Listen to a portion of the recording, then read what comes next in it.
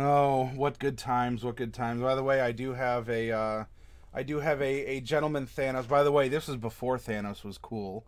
I have had this shirt, but I have kind of a steampunky, like a very glitzy glam Thanos. Infinity indeed. He's got the top hat, the cane, and quite the smile. All right, so let's make our character thematic for the other side of the coin, which is a way to take the events that have already occurred in last week's, right? And then we're going to mesh in, kind of like gears turning. We're going to mesh in this other party and these other plot points. We killed a huge story NPC that we weren't supposed to with the help of a critical hit from another NPC. We used the critical hit fumble table, where the victim had an arm sliced off and was stunned for 2 rounds.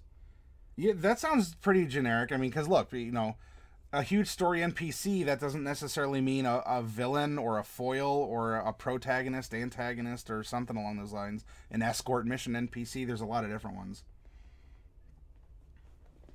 But isn't that fun when when those random things happen? That has your now is this are you running this so you as a DM are facing a bit of a challenge, Estwild, into, well, what do I do? This happened, or were you are you a PC and you're kind of on edge, like, oh, where's this gonna go? This might not have, in a meta sense, this might not have supposed to have been happen. You're a player, okay.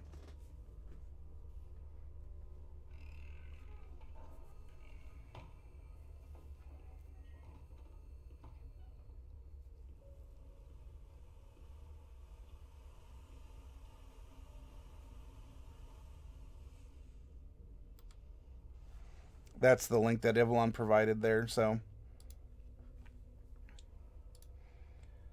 never sees a problem the players kill things before they're quote unquote supposed to. Just makes things interesting. I agree, and it does show how adaptable your DM can be. In my Sunday game, I faced something. I put a riddle in front of my players, and they tried answering it, and there's a clue system that I gave.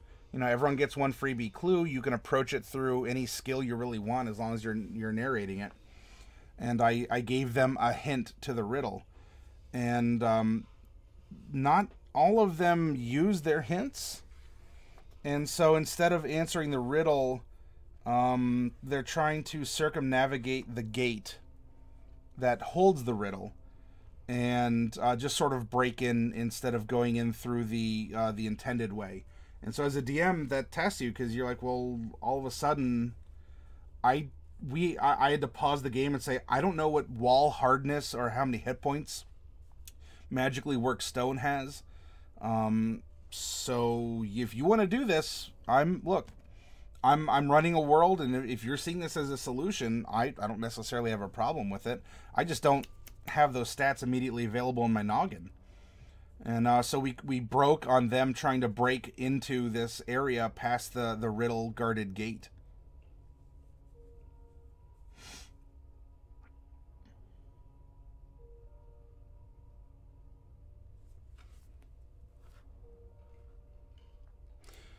Alright, as we make this character number 1 of 5, if you remember, there's a 25% chance that we'll make a Volo's character who is loyal to the Empire for this other side of the coin.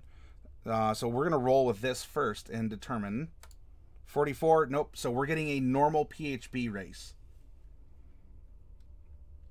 Can make another NPC to fill the role. It's not a big deal. Old NPC would just be his underling or something.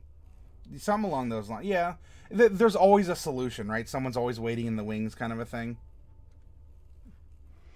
That was actually an Epic Destiny in 4th edition.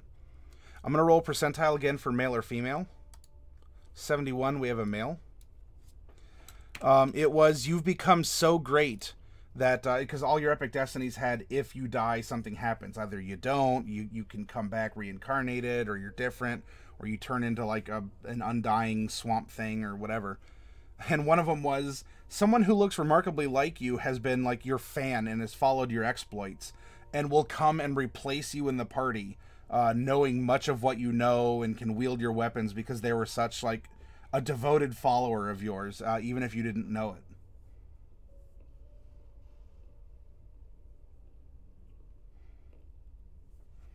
Well, you know, Ivalon, it's DM's choice. It's a tool in the belt of the DM, and if the DM is not comfortable deviating from the path in the mod, then you might have an event like this.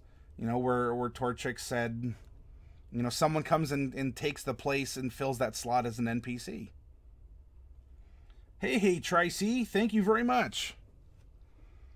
Well, Tricey, you should see me Googling. Oh, it's beautiful.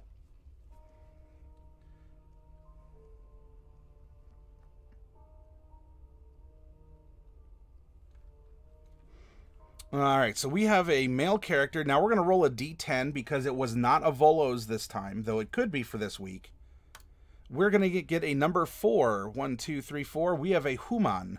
Let's roll the d10 again. This is evens, and so we're getting a standard human, which is +1 to all abilities. You are medium-sized as a human. 2 percentiles will give us our alignment. 2167. That is going to be neutral good.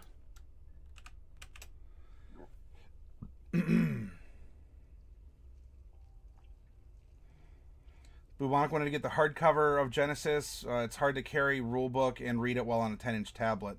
Torchic says maybe the old NPC was a friend and the new guy is an enemy. Doesn't matter if the players stay immersed. If the players want immersion, Torchic, it is important to keep it. But maybe... it's really going to be circumstantial to the tabletop. Every game is different. You know, if Estwild ran Tomb of Annihilation, Ivlon ran it, you ran it, and I ran it, even with the same group of friends, even piloting the same characters, each Tomb of Annihilation instance is going to be different. Hello! I hope that you've had some fun with your barbarian, even if it's just like researching, contemplation, maybe you sketched him out or something. But yes, we are making character 1 of 5 for the campaign this week. Every week we generate effectively a new campaign for your consideration and for you to follow along and learn the trade secrets and tricks and tips. And we're just beginning making a new character.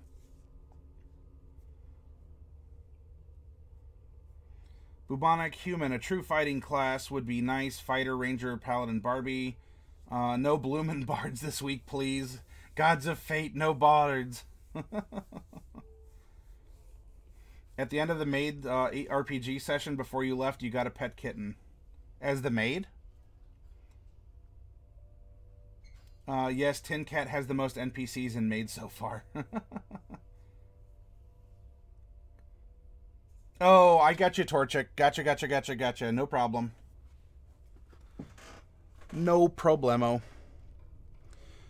All right, so we have a human, and is of level. Let's find out with a percentile roll. We're going to be generating a, let's see, 14 is level 5. We're generating a level 5 human. Now, as you're watching, you'll notice the way we're generating this character is different than the quote-unquote official way that we did your the 5th Barbarian last week, which was by the book, okay? Norton, hello. Well met. Norton kind of gives that very Maddie, and then just, what? Why is there an ellipses after that?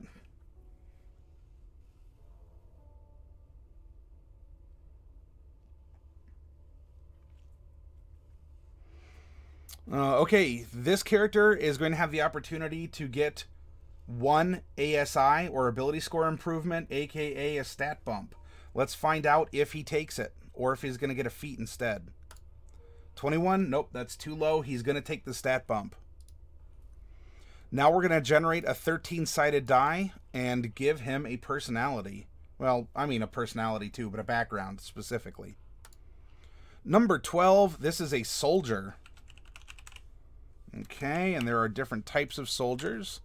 Specifically, if we look here, there are D8 different types of soldiers. Let's roll it. Number 6. What is a number 6 soldier? I don't know, and it doesn't matter right now. This is merely a placeholder. So don't worry. We'll get to it. Now, bubonic one. This is where we find out. You want 1/3 of the classes here. Will you get it, or are we going to roll a 2 and get another bard? Oh. If I'm looking for a 5e player's handbook to refer to, can I find the full thing on the D&D website? You can,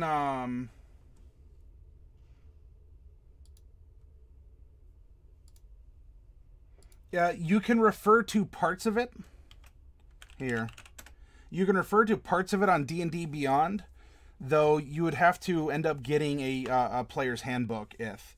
Now, I will say, if you invest in one, I mean, your local comic or game store might have it. Heck, your local library might even have a copy. If you get a player's handbook for yourself, that's like 90% of D&D right there in that one book. And if you do get it, make sure you come back here, and I will make sure that you get a return on that investment. I understand it can be inconvenient. It could put, you know, people want to hold money aside for schooling or car payments or whatever. Look, there's a lot of entertainment options out there. If you choose to invest in D&D, and I'm saying this both as a player of D&D and as a retailer of it, owning a game store myself, that means it's part of my responsibility to you as a customer to make sure you are enjoying your purchase, you understand it, and you're getting the full value for every penny you paid for that book. Oh yeah. I did catch that, Evelyn. That was I think one of the last things, because Dark Wolf was a part of a secret society or like a secret political faction or something.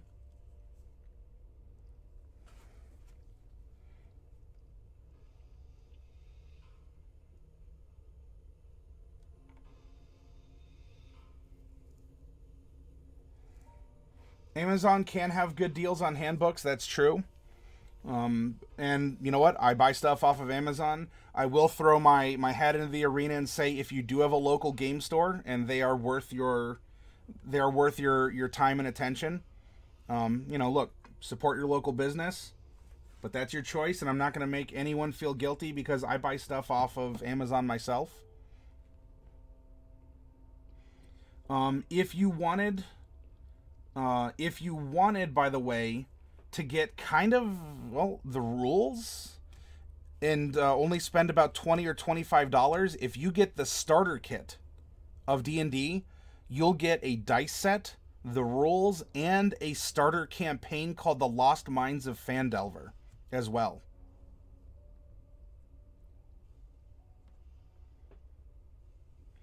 Coffee Cat, buy local, support your community if you can.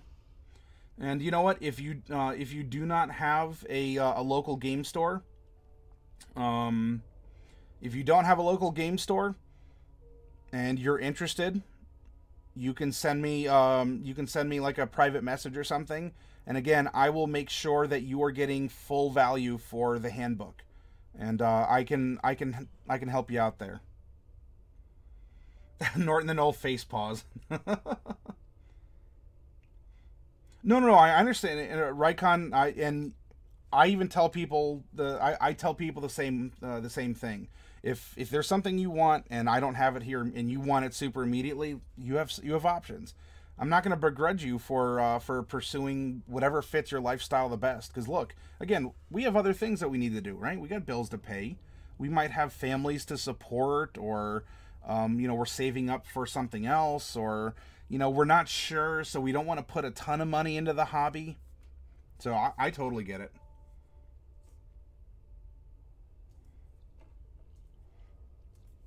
Well, Ivalon, we don't really know that. There could be more. I mean, has anyone ever really passed that very high perception check to find a secret door to find more mines? That's right, we're going to make more than one. Remove my snakes. They don't like Norton. I don't know what snakes you want me to remove, Norton. I have an Awoo in here. There's a coffee cat and a tin cat. I kind of like how Wizards is giving the alternate cover books to the game stores. Yep, that's right. You know what? They're limited too. I think I could only get 6 of the Mordenkainen's books with the alternate cover. And you better believe, even before I take, I'm not going to take one for myself. I'm going to make sure that everyone in my community has the opportunity to purchase the alternate cover first. You know what? If you did that for Xanathar's Guide, those things are up to $75 now. Twice snakes got bitten. Oh no. Someone give Norton some anti-venom. Alright, sorry, Bubonic here. I just paused shy of hitting this golden button and determining which of the classes this character is going to be. 12. A wizard. And what kind of wizard? Well, there are D8 schools of wizardry. 5. Evocation.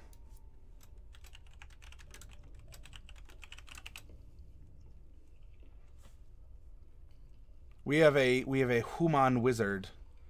Evocation. Ooh, we're throwing fireballs for days. Oh, I didn't open the right one. All right. Yeah. Well, that doesn't matter. So here we're looking at the human stat line for height, weight, etc. Humans begin at 4'8", and we're adding 2d10 inches. We're adding 11 inches. That is going to put us at 5'7".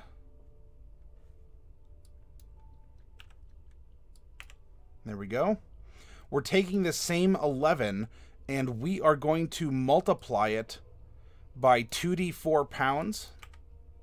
So 4. We're adding 44 pounds to 110, which is the base weight.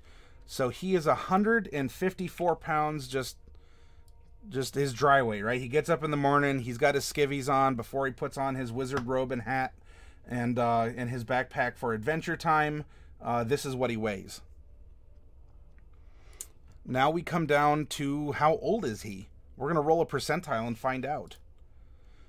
In the 92nd, oh, this is a very venerable wizard.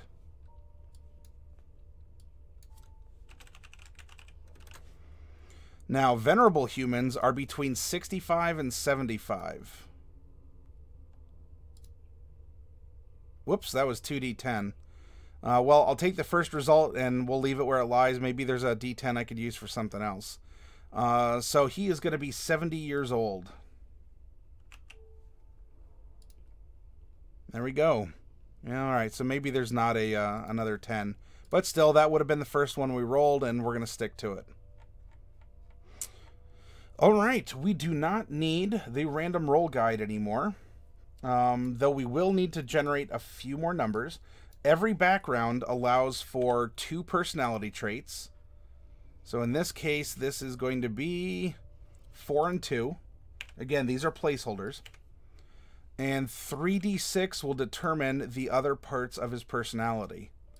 3, 2, and 5. There we go.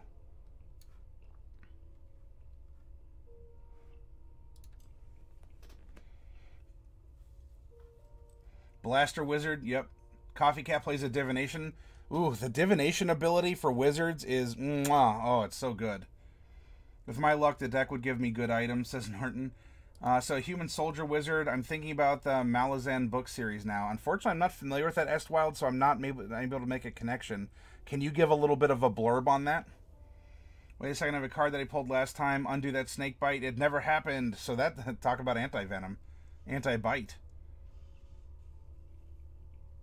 Avocado confirmed. Emote suggestion is up, says Mr. Plunderloot. Oh, yes, that's true. Oh, and the story's continuing on here.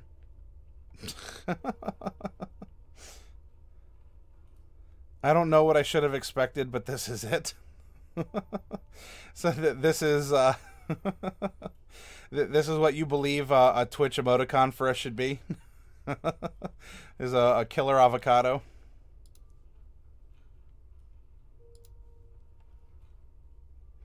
Ah, Estwild. I'll tell you welcome here too to be meta.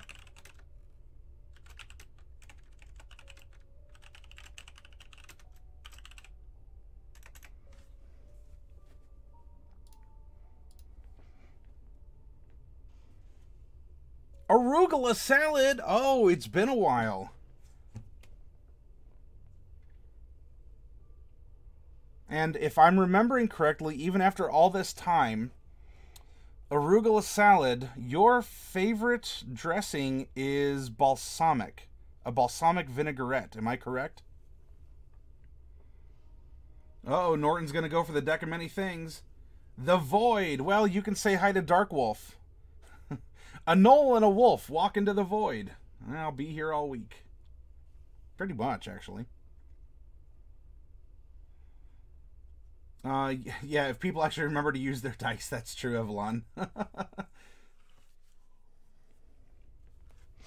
All right, let's crack open our PHBs to Chapter 4 for backgrounds.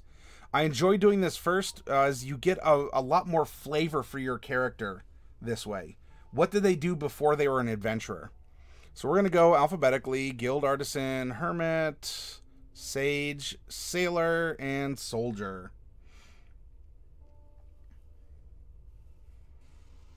Oh yeah, that's true. Norton got stuck in the void for a while. No one could rescue him. That's good good memory, Evelyn.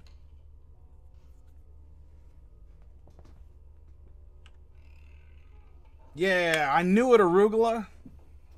I got you. Alright, so, what are we going to learn about our character by looking at his background? Well, he's a soldier number 6. What does that mean? Ah, he was a quartermaster.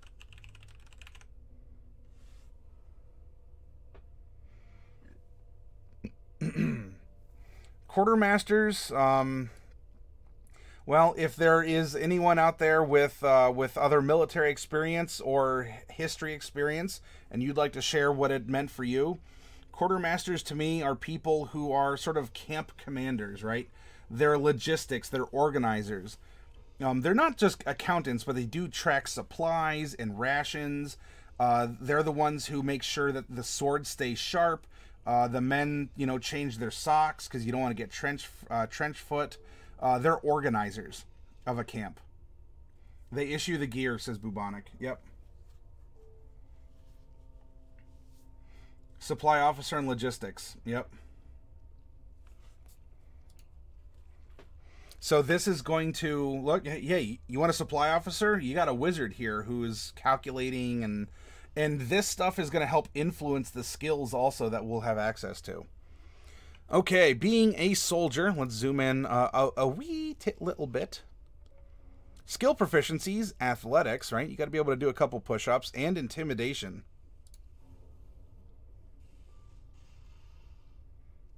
Mage, hello and welcome. Tool proficiencies, some type of a gaming set, and vehicles land. Tool proficiencies. So, a gaming set of some kind and vehicles land.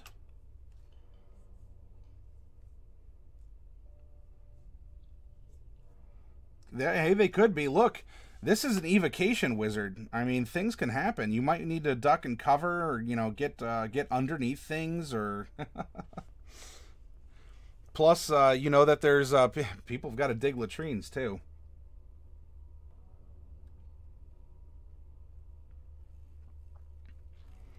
And we're gonna get some equipment. Let's go to our backpack. We get an insignia of rank, showing whatever rank that we've reached as this old wizard. Some kind of a trophy, which perhaps can be a trinket out of Chapter 5.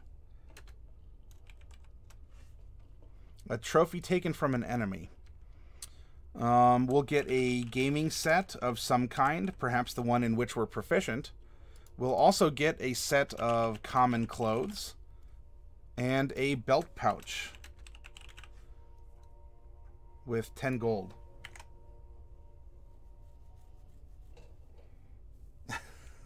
Now, come on, Evelyn. The knoll is not a snow globe.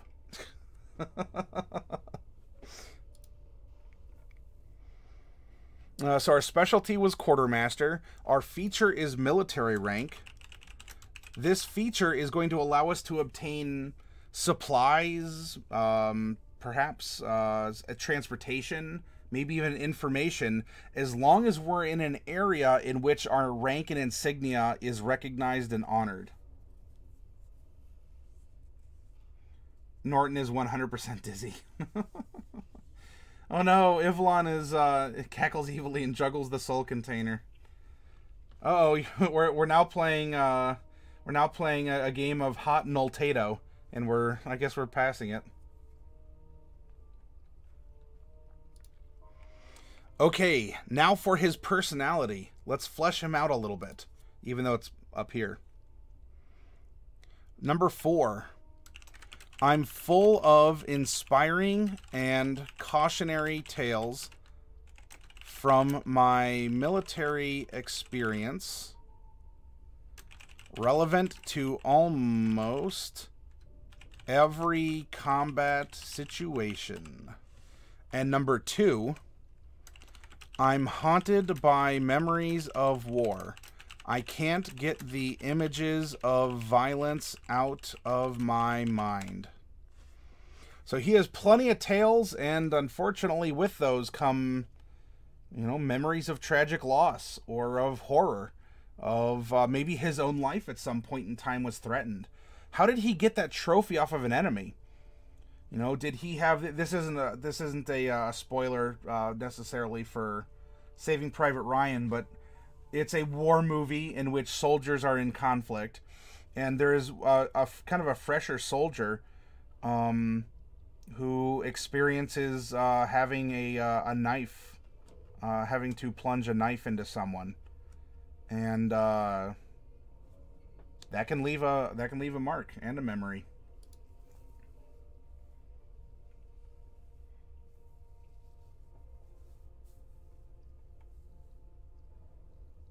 For a good read of a Paladin origin story, which includes a basic example of medieval warfare and logistics, check out The Deed of Parksenarian. I think I pronounced that correctly. The Deed of Paxenarion. Deed of Paxenarion.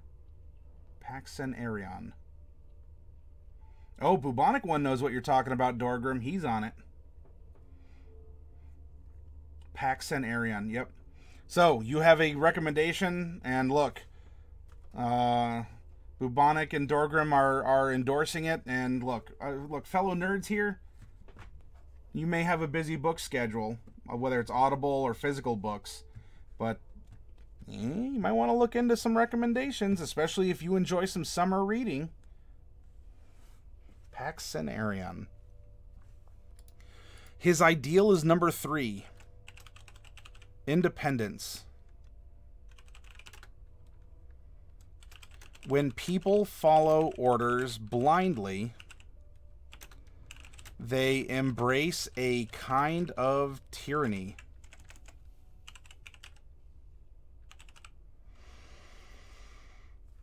Next page holds his bond and his flaw. His bond: someone saved my life on the battlefield. To this day, I will never leave a friend behind. Maybe in order to get that ideal, there is an ordered retreat, and he would have been left behind should someone, whoever this person is, not have broken the order and gone back to save him. And so he's been very wary and cautious since that point in time.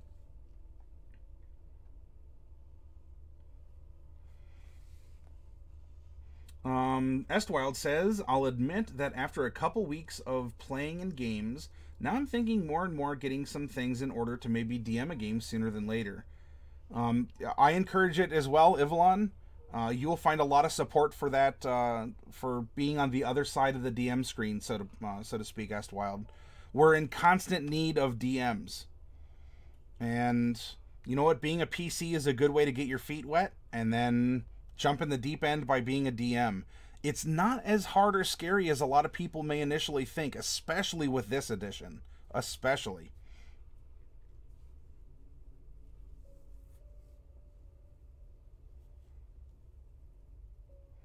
Bubonic One says it's a female soldier who has a few twists and turns.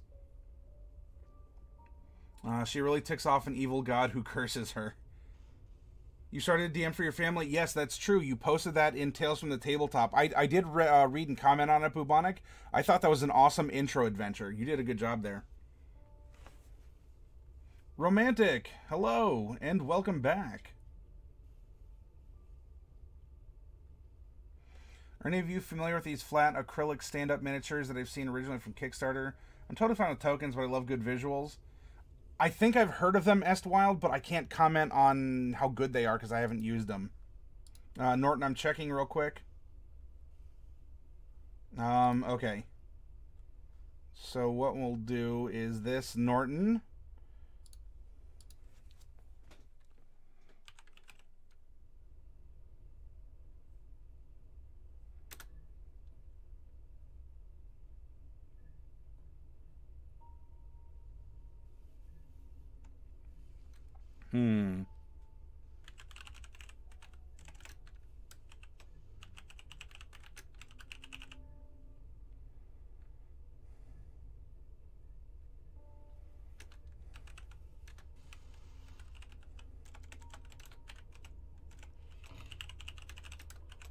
Let's see.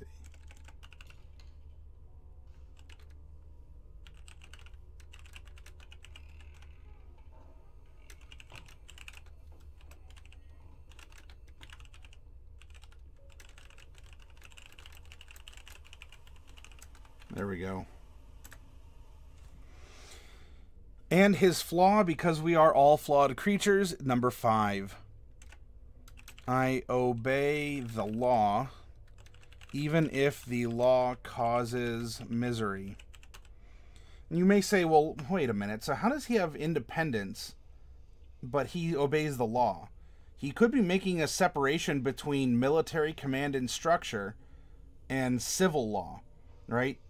If it's a military unit, well, this is like a little tyrant, right? You know, you're a commanding officer, and is just, you do this because I say so. Whereas civilian law is built upon, well, presumably, I mean, in our modern society anyway, on the consent of the governed, or there's checks and balances. Meanwhile, you know, maybe he had some young officer. Maybe he was even like the son of a noble who really just like was fast-tracked to a commanding officer position and made a bad call. And he's like, no, I'm not doing that. I don't care if we're rolled over by an emperor. At least he has wisdom and a council to pass his decrees. The mayor still has a council, and the people can vote him out or something. You know, whatever is appropriate for the setting. So I'll obey that law, but you know, you give me, if you just follow orders blindly without checking your commander, maybe he even sees checking his commander is a sign of respect to make sure that this commander does know what he's talking about. But you know, not since that one time. He'll never follow orders blindly again.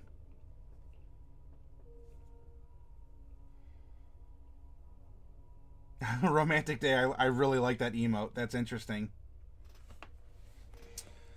It says, poked around on the website and found the free basic rules. That should be enough for me to create new characters and such. Yes, it should. I want to practice a few character creations. Yeah, if you go to Beyond If, it doesn't have the full content of the PHB, but it can help guide you through character creation. As well, if you did... Yep, you're very welcome to If. If you need to ask further questions beyond what Beyond is teaching you and telling you, we can help clarify that. So practice on Beyond now that you're ready to do it yourself, right? We made a character and you have training wheels. This time you got to take the wheels off, and even if you scrape your knee, we'll be here to put a band-aid on it.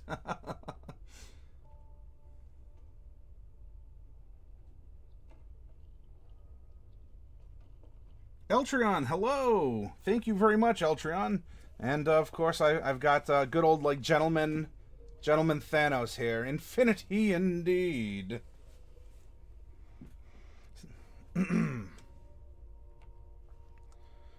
All right, this is what being a soldier has given us physically, emotionally, mentally. It's now time to go back and look at everything being a human gives you. +1 to all your ability scores. You don't have dark vision. It does give you 30 feet of movement, which is 15 climb, 15 swim, 0 fly. We are not fly at all. We're medium-sized, and we do get common and question mark, question mark, question mark. We can speak one other language. Cool. That was our human. Easy peasy lemon squeezy.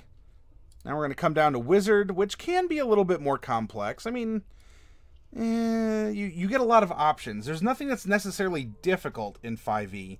There's just different options, and you could say, well, oh boy, do I have to memorize all these? It depends on what you're doing. I mean, you could have options and not use them. It was kind of like what Evelyn was talking about with the divination wizard. You can roll those precognition dice, and if you forget to use them in a game, then...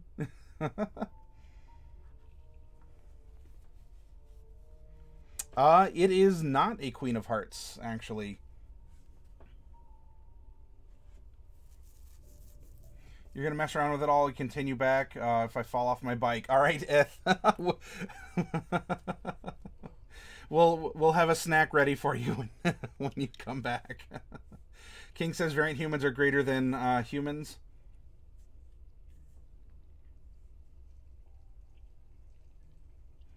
Just wants it to be the Queen of Hearts. Off with their heads. Oh, got it. I will show you here in a little bit. Bubonic is recommending a stat spread of 8 strength, 12 dex, 13 con, 15 int, 14 wisdom, and 10 charisma. He's kind of old, but still has toughness. And you know what? Even if you were to reverse it, if you were to reverse con and strength, I mean, when you get some of those like old drill sergeants, like they've retired from the, from the Army or the Marines or something, and you look at them and you're like, well, they got a pot belly. I assure you, that's not fat. That's just like, if it is, it's crystallized into like a solid, impenetrable dome around the major organs. And plus there's the concept of having quote unquote old man strength. So even if we wanted to give him a 13 strength and a little less con, I think that could very well be appropriate as too. He still does have strength in his bones. I don't mind doing it this way either. So you all out there in Chatland, consider. We have a 70-year-old evocation wizard who used to be a quartermaster in the military. How would you stat him? King says, in my best shape, I was still not ever as strong as the fattest guy I know. Coffee Cat, I love my precognition dice as a divination wizard. Yep. So don't, do you just keep them in front of you? Do you use tokens or some kind of a reminder, Coffee Cat, in order to make sure that you're using them?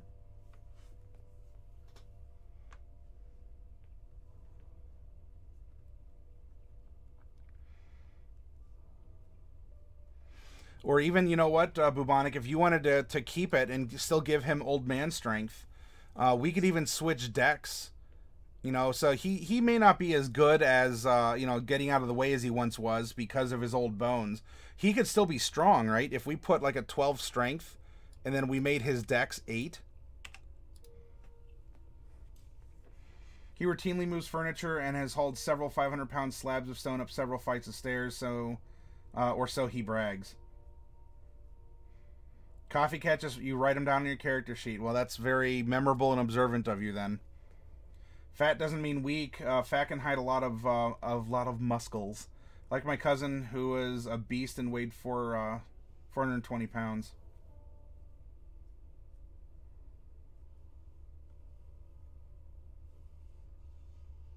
Oh, by the way, the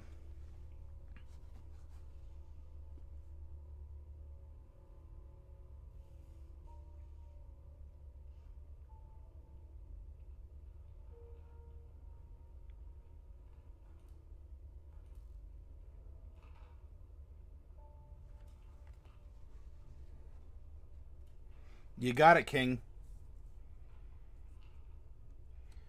Torchic says, gonna say my significant other weighs about Tree Fitty, and seen him lift a queen-size temper piece. Oh, yeah. Those things. Ooh.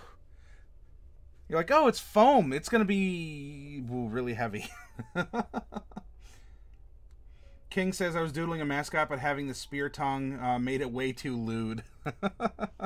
Well, you just hold that, you hold it off to the side, or what you do is you draw it, and then you take that kind of like that mosaic tool, and you kind of, or you do what they do for certain anime drawings, and you just simply put a small black sensor bar over a minute section of the area in question, because apparently that's enough to fully censor the content. All right, so let's build our wizard here. You're a D6 hit die, and as he is level 5, hey, he has 5 D6 hit dice that he can use to recover hit points in between battles, resting, that kind of a thing. Admittedly, with the way that I run D&D, we don't really get to use hit dice all that often.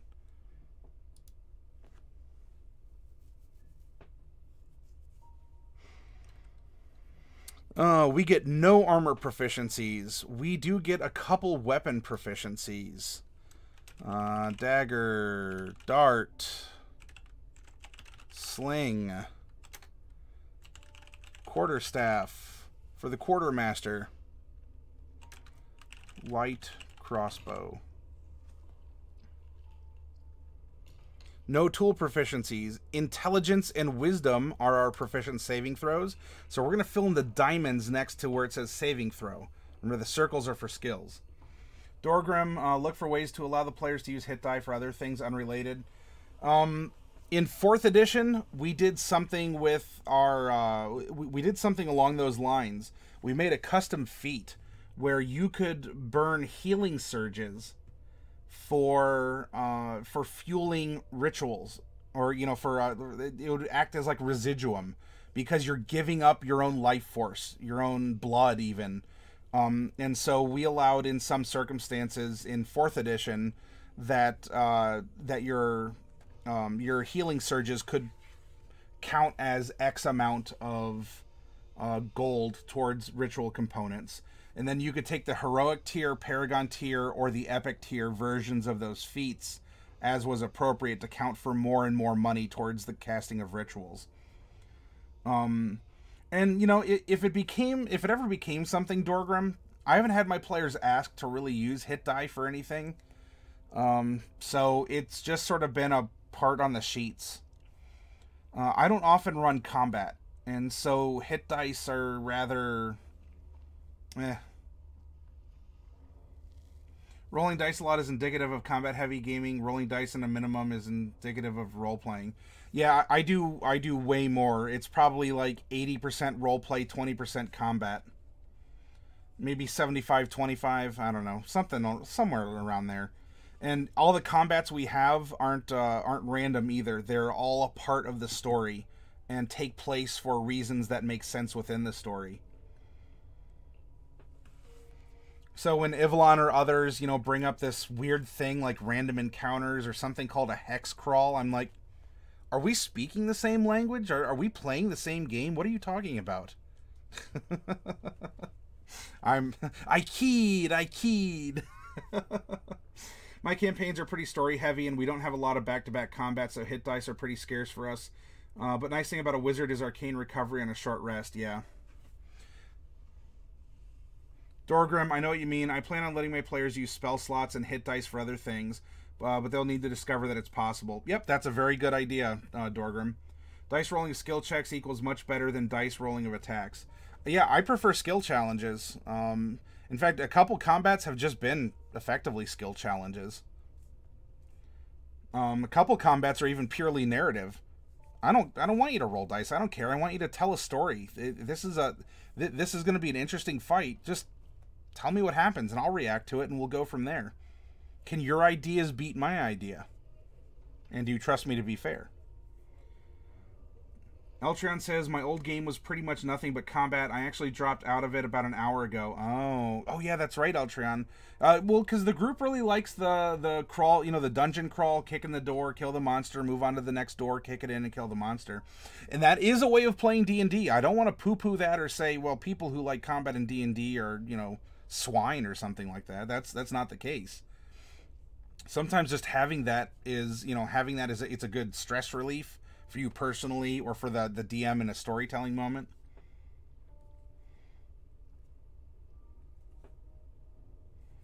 Well, the Tomb of Annihilation hex crawl is kind of fun. If you use all the rules I've seen available for you, it honestly doesn't even need a lot of combat.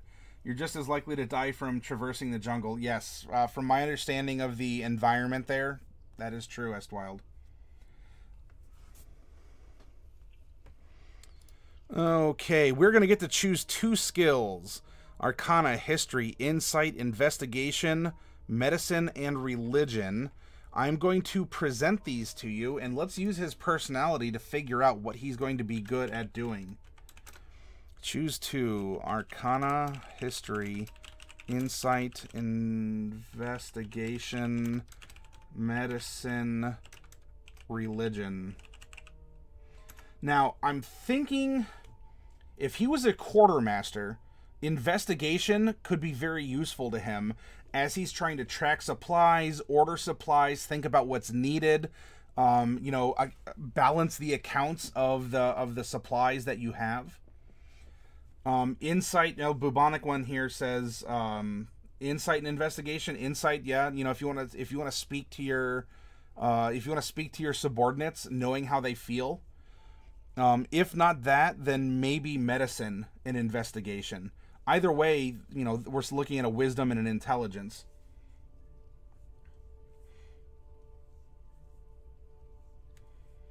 You are correct, Eltrion, and that does dovetail into what Ivalon said as well about resource management.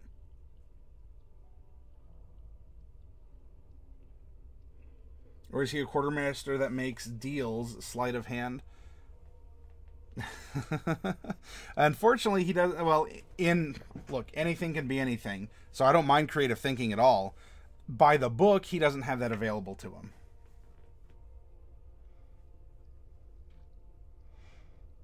Or maybe he was brought on. Maybe he was recruited. I mean, he was a wizard, but he wasn't really adventuring. So maybe he does have Arcana from his wizardly studies. Yeah, well, that's true, but it also helped fuel him. But yeah, as a wizard, you know, is he a wizard who's a soldier who's a wizard? Do we, you know... Yeah, that's what I was saying, Evelyn. So he might very well have Arcana.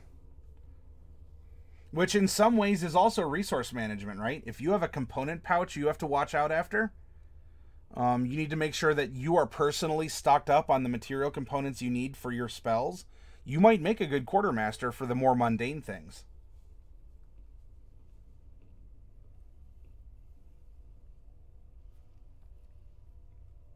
Coffee thought history and insight. Bubonic said insight and investigation.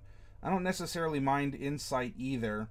So maybe maybe we do Arcana.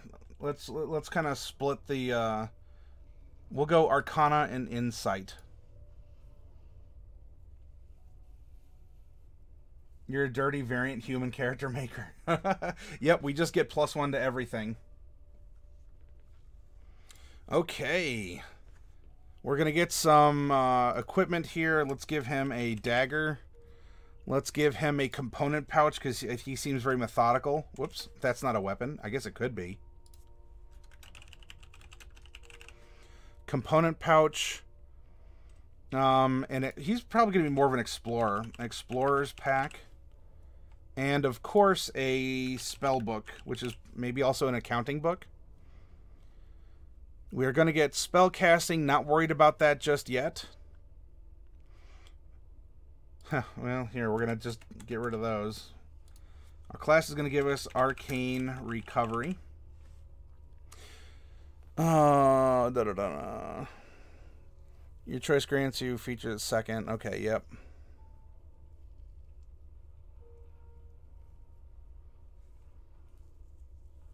Once per day when you finish a short rest, you can choose expended spell slots to recover. And that's... Oh, we're getting our tradition, but that's about it for right now.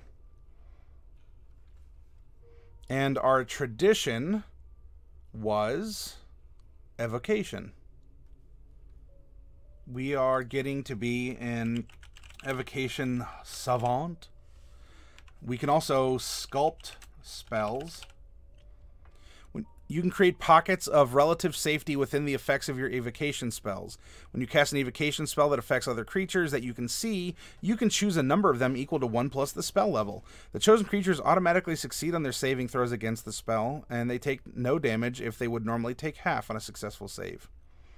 And he's 1 shy of learning Potent Cantrip. Your damaging cantrips affect even creatures that avoid the brunt of the effect. When a creature succeeds on a saving throw against your cantrip, the creature takes half the cantrip's damage, but suffers no additional effect. Yay. So there we go.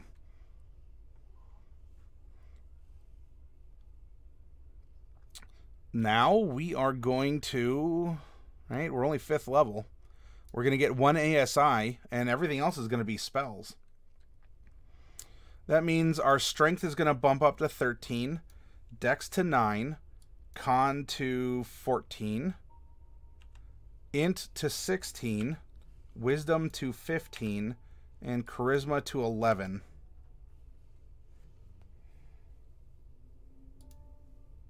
The spellbook's fluff can be anything. Yeah, it could be an old accounting book. It could be the transmutation wizard in my party on Sundays. He actually tattoos the spells onto his body as his spell book.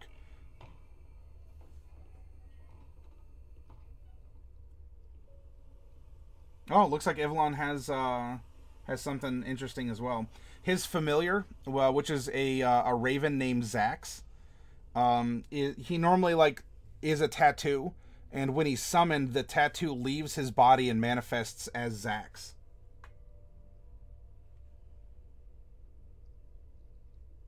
Estwild at Evelyn, gross. Bloody Torchic, I'm having so much trouble with my phone. Catch back. Okay, later, Torchic. Thank you for joining us as you did, and for your input. My divination wizard uses tarot cards as his spell book. Ah, so that, yeah, that's very clever.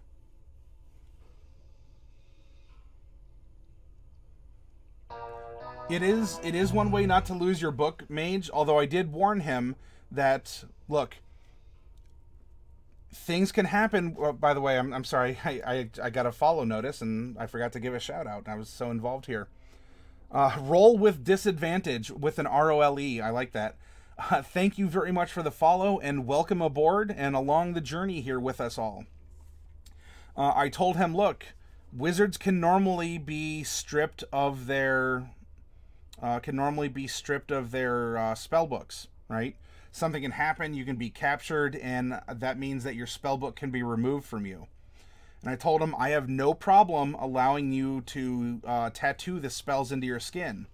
Just realize that if we come to a point where your spellbook is stripped from you, that could be quite traumatic. For, who knows, maybe I just, I can cut up his arms and his limbs and it disrupts the spells on his skin.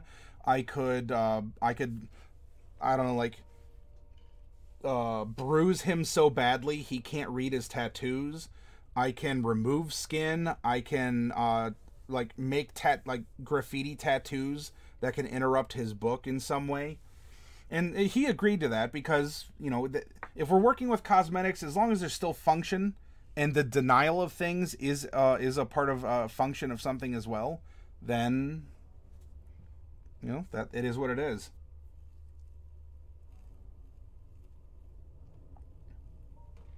Ivalon says, yeah, it's bearable to him because he sold his soul to an archdevil for the ability to use magic. Yep, tattoo magic, Ivalon. Effectively. Think of it kind of, if you lose... so Dark Wolf, he would lose those spells because they're tattooed on him. If you've ever seen something like... have you seen the movie Memento? He doesn't have the memory problem that the character there does, but he makes marks for various reasons.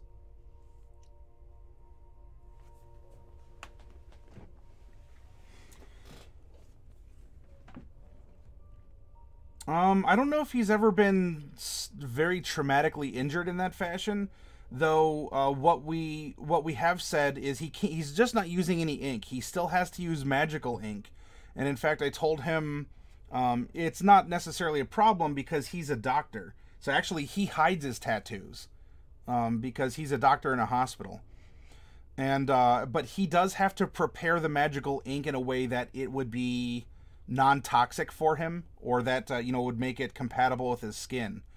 And so because he is using the magic ink necessary for a spell book, under normal wear and tear or duress, or let's say that he put 2 points in his strength score and now all of a sudden, like, oh yeah, his skin stretched out a little bit more because he got a little buff.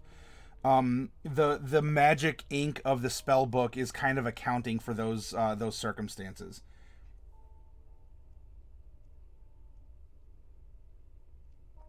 Coffee Cat says, many of the games I've heard of, when a cleric or something uses a healing spell, it is still possible to scar. Well, yeah, because healing doesn't just make you feel better in 100%. It just keeps you from dying.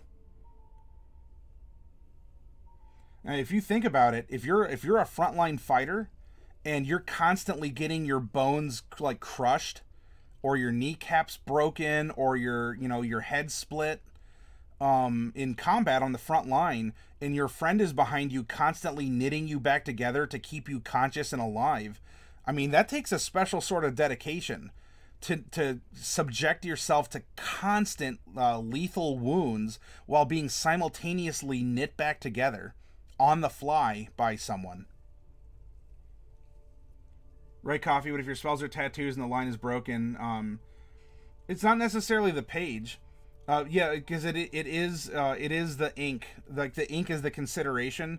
And, if a tear goes between words or something, look, I can still tape a page back together and you can read it.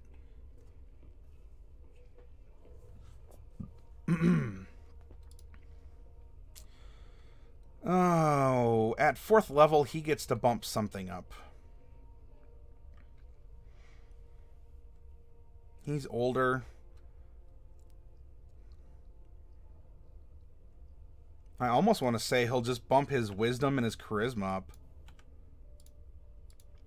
I mean, he's not in a race to be some archmage, the most powerful person in the world. This is really rounding him out, especially as he gets older. He's a storyteller. He has a lot of wit and wisdom to share.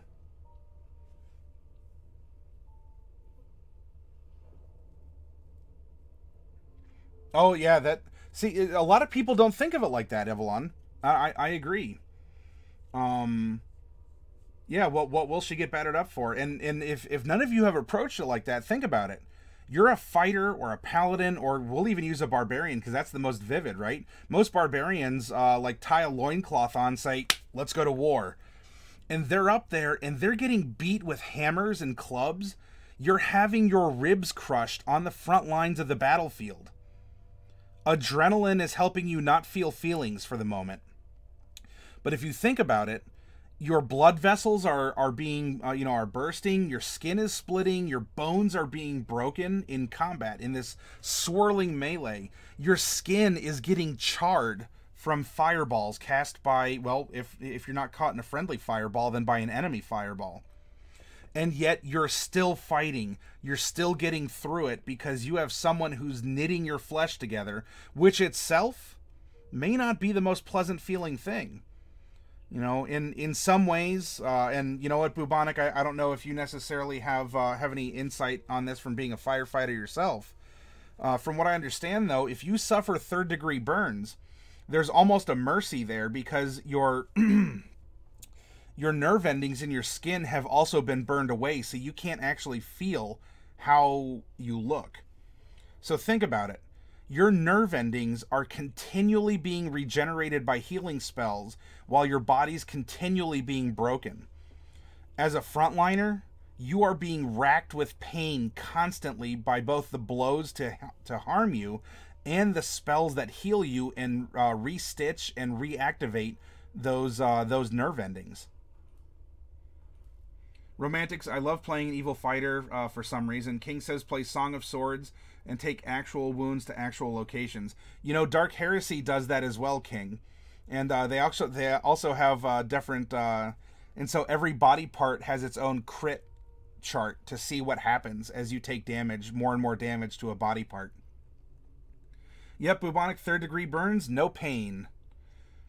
Yeah, so you're lucky, right? If you want another example, think of Wolverine, right? The popular Marvel character superhero. He continually regenerates. The claws coming out of his body hurt every single time he unsheaths them, because his body just forms back around him. So when he ejects them and retracts them, it hurts, let alone when he is shot and stabbed and exposed to the sun and all this other stuff. Chemison, hello, welcome. The most painful burns are most minor because your body wants to heal it ASAP. It is a PG-13 stream, Evelyn. You know, we're not getting into super gore. We're talking about factual medical stuff, and it's all in context. So even if I am tooting my own horn here, toot toot, then I think we have been keeping things... How real do you want it to be? Now, of course, do you want magical healing to not leave a scar and it feels like you're being surrounded by puppies and kittens who are licking your face? Yes, you can have that as magical healing in your world. You have the slider. Where are you setting where are you setting your slider in your campaign?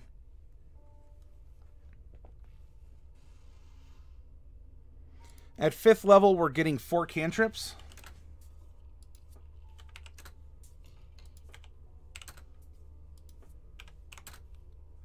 We're going to get a couple spell slots also. We have 4, 3, and 2, so we're going to fill those in here.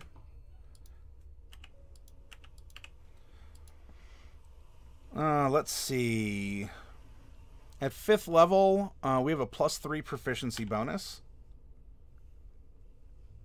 That means that our attack with our intelligence is going to be +6. Therefore, meaning our save DC is 14. This is +1. This is -1. 2, 3, 3, and 1. You don't know about puppies. I imagine it's more like a soporific or an anesthesia. Well, yeah, it could numb pain, or it could synthesize the wonderful feeling of a fluffy Pomeranian, just, you know, crawling all over you and licking your wounds. You could even scale it. 1st level cure wounds. Yeah, so 1st level cure wounds is like is like a quick cauterization, right? It may be a rusty knife, but you know, you stuck it in the fire long enough to be able to sear the flesh back together. Meanwhile, level 9 is you have a very bountiful person of your choice who is tending you very intimately and applying some kind of a wonderful antiseptic with a Pomeranian, or I don't know, some other, like a fluffy poodle or a kitten is rubbing all over your wounds in your body, and you're like, oh, this is the best thing ever. I could get addicted to this. Derek, hello. If you want to make it really real, if it does give you a euphoric effect, you'd have healing junkies. Yep, you are correct, Ivalon. Plunder loot, I have lots of bottles of antiseptic. That's right, I'll purify myself from the inside. His strength saving throw is 1, but he gets a 4 for athletics. We're just going to copy and paste. Constitution's 2, not Q. And we're going to get a 6 saving, 6 arcana, 3, 3, 3, 3, 3, 3, 3, 3. 6 and 6. And then 1, 1, 4. 1 and 1. There we go. That was easy, right? Antisepsis, you mean? Derek, no one wants to field cure wounds from a disciple of Loth, for instance. I cast Johnny Walker Gold level 5. So your spell slots are like pints and quarts and and stuff, plunder loot. Yeah, and that's true, Derek. You even brought up something. The way that a spell manifests can be different depending on the source of the magic. If you're flavoring a curing spell from a priestess of Lolth, that might feel like, I don't know, well, if you want to describe how you make it feel, but I would imagine you could have it be, it feels like spiders are crawling under your skin and sewing it together with their silk. You cast Bacardi level 151. Whereas if you get maybe an athletic god, like a sports god, or something like that, a gladiator god, it feels kind of like a slap patch. Like, come on, get back in there. You get a good game on your ruptured flesh. He just goes, come on, get in there, work it out. Like a quick little muscle massage or something. Spider sewing you up, says Bubonic. Yeah, it brings a lot of personality. It probably is painful. It's like a localized venom that burns away the wound and leaves it whole, but it's even more painful at first. Oh yeah, so it'll guarantee you're not going to get infected, and it'll cure you, but you gotta destroy any infection or dirt that's gotten in the wound. Passive perception is 10 plus your perception modifier, so 13 in this case. Initiative is going to be a -1. He just ain't what he used to be. His armor class is 9. Hit points. Well, you get that full 6 at first level. And then you get every level after first, which is going to be 4, right? Because he's level 5. So at first level he gets full, and then 4 more makes 5. 4 times half plus 1. In this case, that's going to be 4. Plus every level, so all 5, so 5x, you get your Constitution bonus. So here we go. We have 6 plus 16 plus 10. So we have 26 plus 6. We have 32 hit points for this wizard. Our dagger, we are going to get to bonk people with it, or stabby stab at a +4, because we can use strength plus proficiency. Dagger, you can use dex. It is called a finesse weapon, but our dex isn't as good. This is going to deal 1d4 plus your strength modifier, since that's what we're using in damage. And it is piercing damage. Okay. Well, you know what? He needs a name, by the way, if any of you have a name suggestion. But aside from picking out his spells, we have a finished character.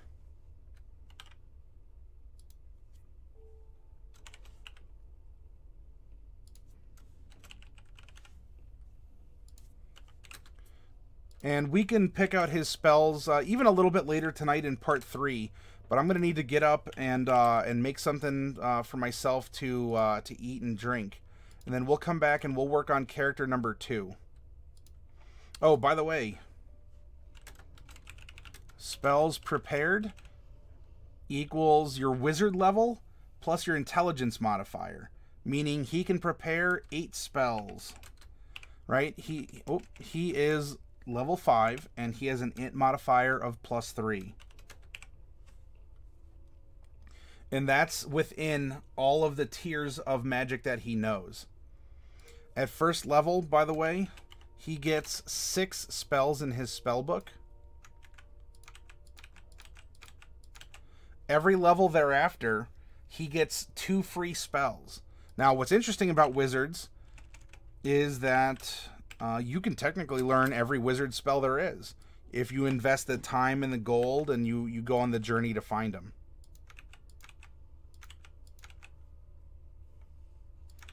I suggest writing down the level and even the location or merchant or some other note about when and where you get the spells. So you could remember, maybe even go back or bargain with the same person again. And if your DM ever has questions, then you can You can show them the sheet and say, no, no, no, look, it's all here. Don't worry. Look, I bought it. I paid the full amount, and I bought it from this NPC in this town. If you want, if you like going that far into depth with it.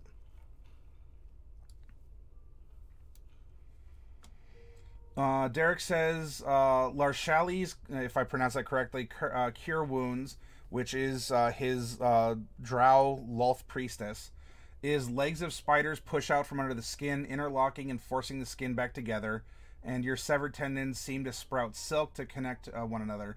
It's an agony like burning the wound shut, but it does the job. You love some cure wounds body horror. So yeah, we're talking about different ways that, you know, do your cure wounds leave scars, or do they even hurt? Because if you're simultaneously on the front line getting your bones broken by flails and having your friend behind you knitting them back together, even if you don't have cosmetic effects or, you know, deity-specific manifestations, just think about it. And, you know, and that's how real, well, it's always weird saying the word real in a fantasy campaign.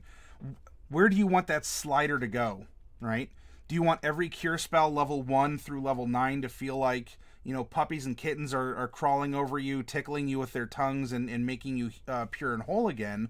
Or do you want the agony of feeling not only every injury, but yourself healing from every injury, and it leaves scars? Because all cure wounds does is it just keeps you fighting. It doesn't make you look pretty.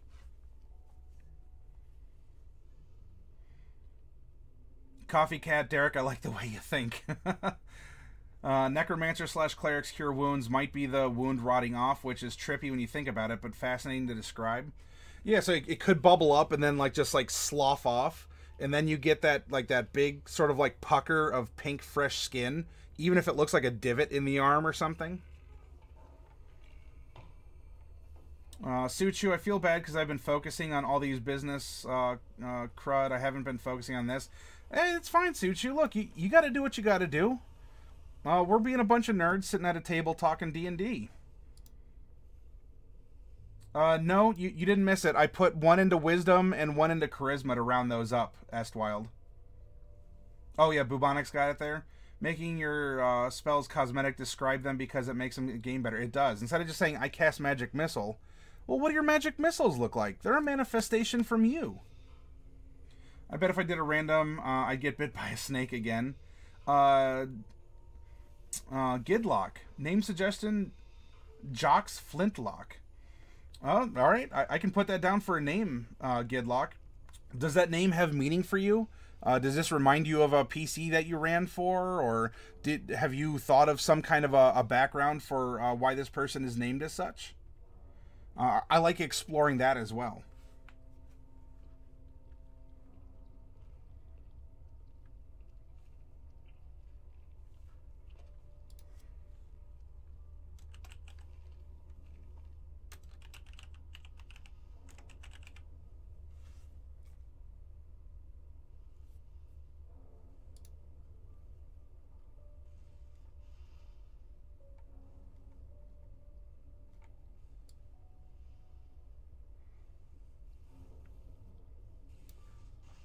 And Darkwolf apparently made some art from the Made RPG session a little bit earlier today.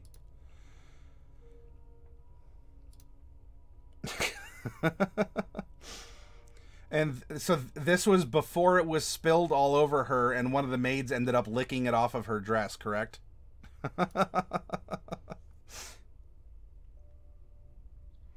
Ivlon wishes to change the name that Gidlock made to Phlox Gintlock. Norton may need to retire from adventures. No, Norton, we need you on the front lines. Storm, my friend Gabe drew my most recent character and his pet, so I'll introduce you to Rorschach the Minotaur Barbarian and Kevin Goristro, who lives in a bag of holding. That is very cute. Here, I'm going to add a little fun emote here.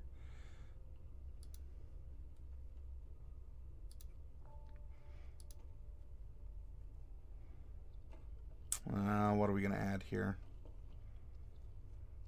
Is there a waffle? Is there a waffle emote? No, there's pancakes. I'll put a pancake here.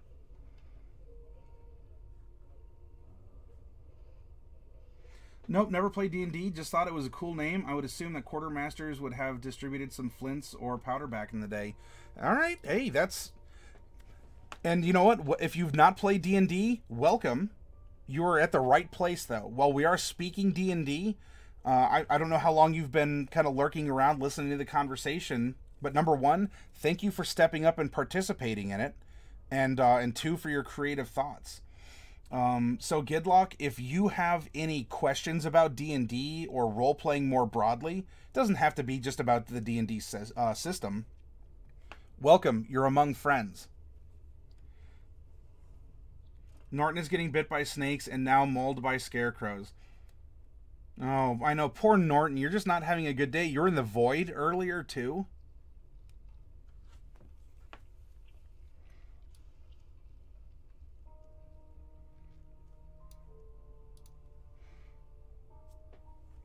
We need a guinea pig, Norton. Sometimes Dark Wolf doesn't make us laugh hard enough.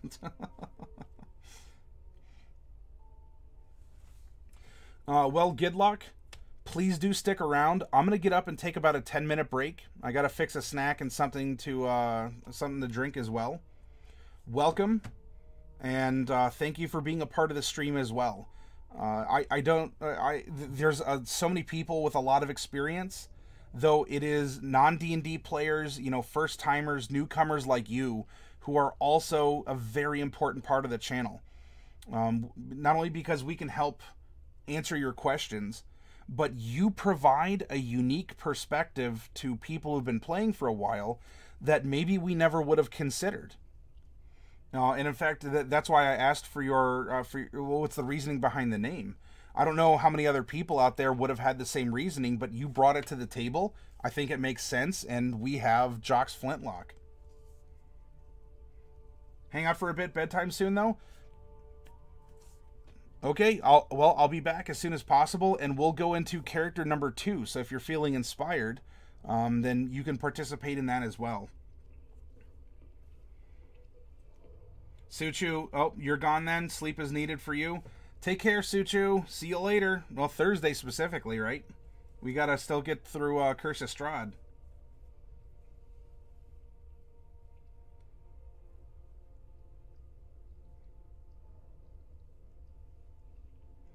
Yeah, let's not pick on Norton the Knoll. Norton has had a bit of a bad day. He's been trapped in the void. Snakes and scarecrows have gotten to him so far. So he needs Norton needs a little bit of time to rest up, recuperate, and he needs some kind of like a big, like, I'd say go get him Tiger, but he's a Knoll. So let's have like a big rally for Norton here, okay? Mage has to go to bed too. No problem. It's a good break point, right? It is for me as well. Romantic Day wants a Warlock. Hey, there's a 1 in 12 chance you'll get one, Romantic. Okay, I will BRB, AFK, LOL, question mark?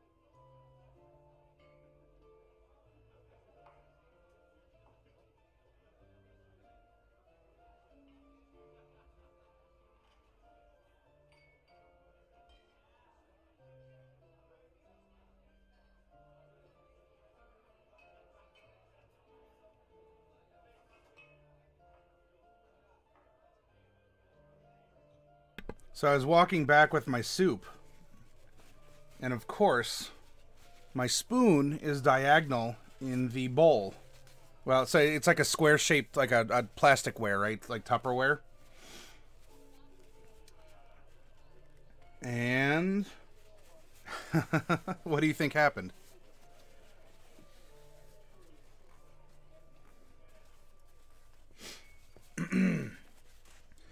Oh, let me see what happens real quick. Ooh, just under the 10 minutes, like I said. So I have some... Now, Norton, I don't know if this is going to entice you back. I have some freshly made French onion soup. Lots of beef. And I still have, from a trip to Outback Steakhouse, a little loaf of that wonderful bread that they give you that I'm going to be using to sop up this soup. However, if it just so happens that I spill some of its beefy, almost gravy-like goodness, I could use a friend. Let me get out of this as background music, and then I'll show up on stream, and I guess it'll be kind of like a social eating / character building.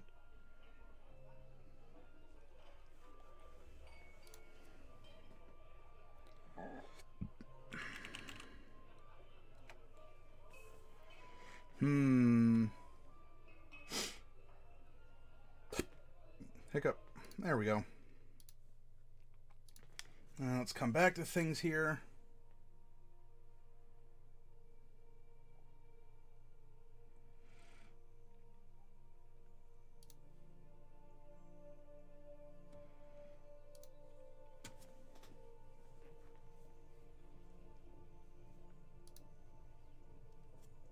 Hello.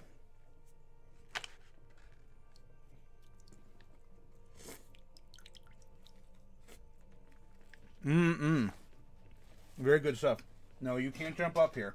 Thank you for offering.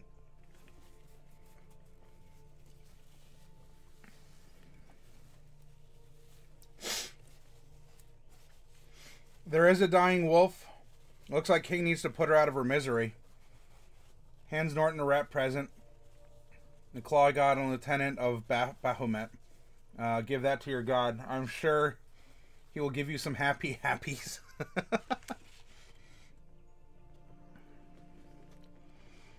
You know, though, Bubonic, what Norton might need is a good challenge, right? Not just a gift. I mean, he might accept the gift, but he might want to earn a gift. That said, what are you willing to give up in a fight?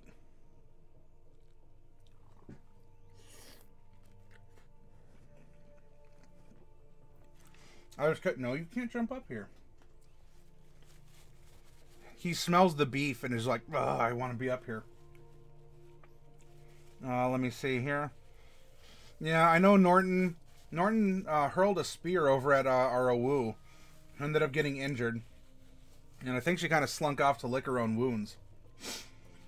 Norton the Knoll rejects all of it. Be gone, leave me. Leave me be, Norton not need you. Yep, walks out, doesn't look back. The Wu tries to recover her kind of cousin, I guess, right? Wolves and hyenas.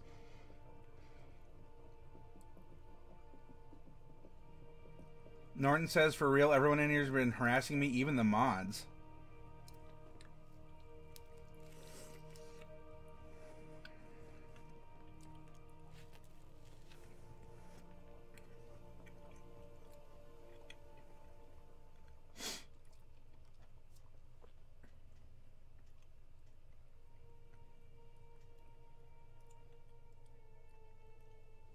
No, please don't jump up on my desk, buddy.